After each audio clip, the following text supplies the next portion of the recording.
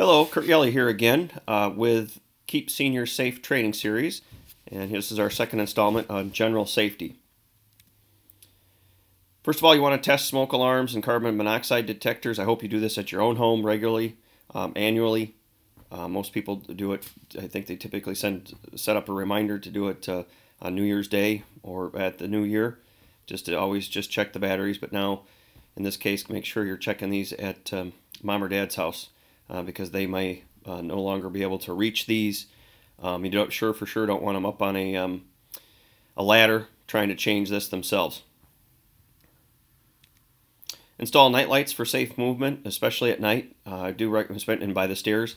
I recommend now that they have motion detector ones that can keep the bedroom and the pathway to the bathroom dark, so just in case the senior does wake up, it's not light, and then which could cause them to just get up and stay up, versus a motion detector one.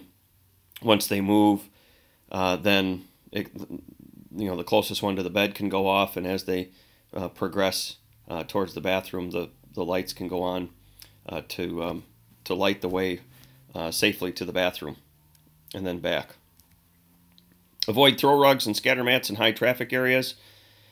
This is one that, I've been in many seniors' homes as a home care physical therapist, and now also as, an agency owner of a non-medical, is removing all these throw rugs and scatter mats. I don't know what it is about seniors, but they seem to like to have these things all over the place, especially on stairs. Even my own mother-in-law, I had to say for many years, let's remove this rug. This is so unsafe, because she actually didn't even have it secured. It was just laid up on top of the stairs and just tucked.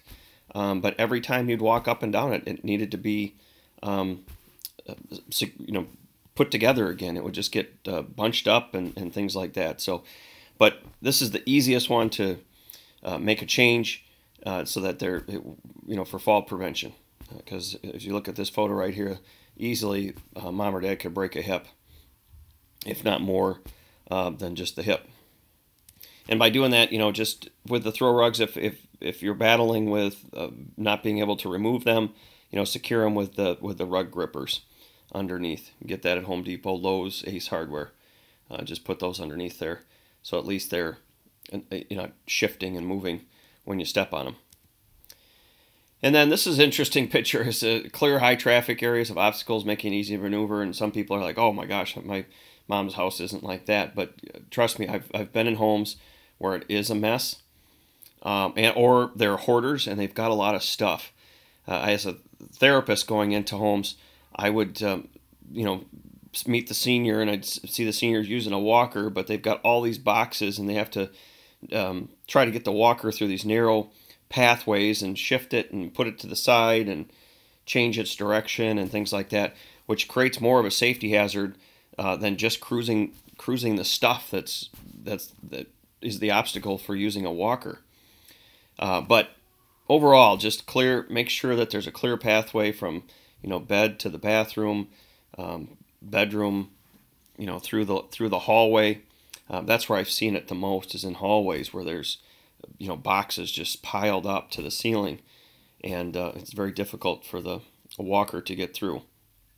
And again, like I mentioned, I would recommend to that senior not to even use the walker, because they just need to hang on to the boxes and stuff, because the walker then using the walker turns into more of a safety hazard than without one.